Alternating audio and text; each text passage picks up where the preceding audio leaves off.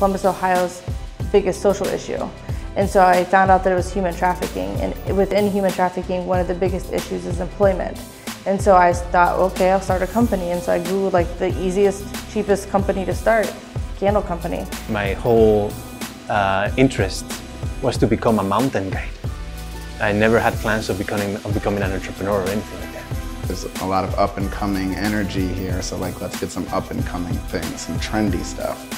And I went to LA a lot at the time and ate poke and was like, this is perfect, you know? So we're gonna open a poke spot in Columbus. And so people really didn't think like twice, because that's just who I am. And like when I'm passionate about something, I'm passionate about something. More like a push that life gave me into becoming an entrepreneur.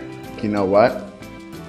Yeah, that's what I'm gonna do, you know? Like no matter what, if it works or it doesn't, this is happening right now.